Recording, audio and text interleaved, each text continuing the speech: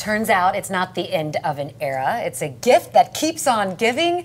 Good news, Swifties. The U.S. leg of Taylor Swift's Eras Tour has been extended. The Grammy Award singer has 3 new South Florida dates next year. There's also dates in New Orleans, Indianapolis, and Toronto. That's in the top 15 additional spots. The pop star will be performing at Miami's Hard Rock Stadium October 18th through the 20th in 2024. But just like before, you have to register as a verified fan. You can do that right now for a chance to receive that unique code and then be able to buy tickets when they go on sale.